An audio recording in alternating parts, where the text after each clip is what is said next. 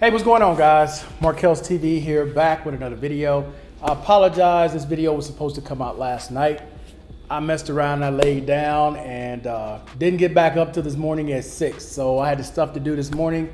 So now I'm putting this video out. So I was asked a question about a cue, all right? Clear, unmistakable error.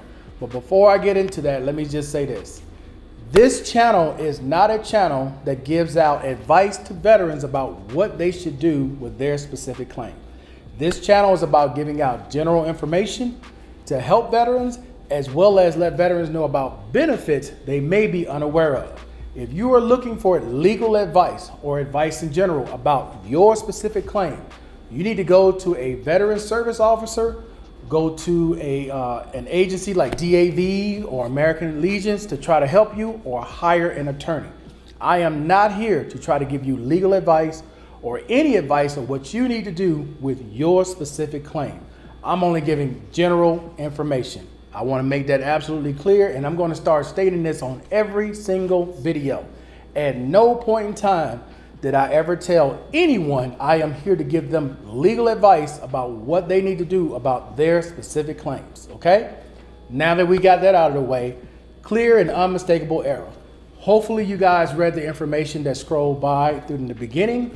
And in this little brief summary, I just want to talk about real quick some of the reasons and some of the things people file when they file a clear and unmistakable error. Now, there's generally three types of cues that people file.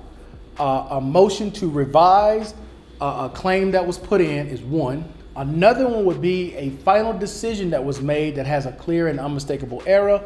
The third one would be a final board decision, which sometimes, not all the time, depending on what the situation is with the board's review.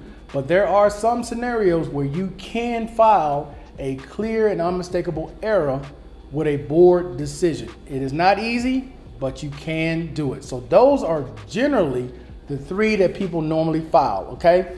Now, what are the types of errors? So I'll give you some examples of the type of errors people would normally file. Okay, so types of errors would be errors like a disagreement about medical evidence. So let's say the board made a decision about your claim based upon the medical evidence they had at the time, and now there is a change in your diagnosis.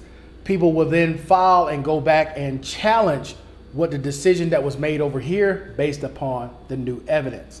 Another one would be the VA's failure to assist the veterans. One of the main jobs that the Veterans Affairs has is the duty to assist a veteran.